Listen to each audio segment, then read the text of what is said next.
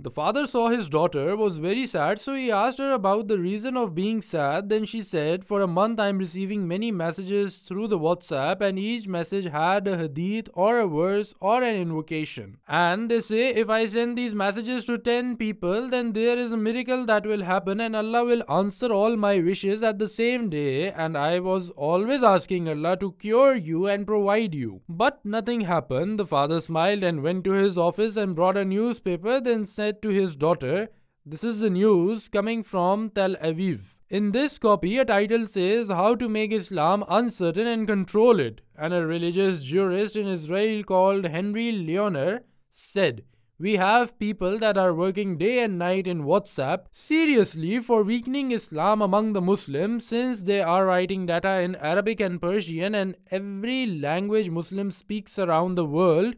These messages include authentic verses from the Quran and authentic hadith and sayings of the Imams Muslims.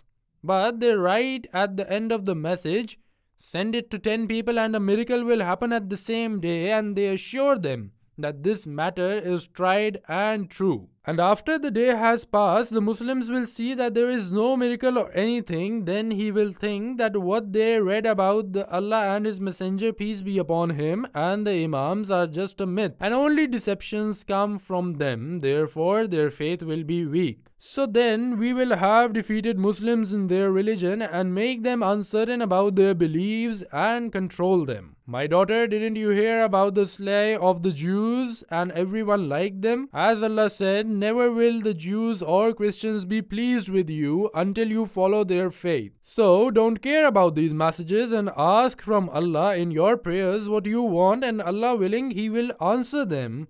The daughter apologized to her father and decided to tell everyone about the slay of the Jews. Moreover, she deleted all the messages and didn't share them again.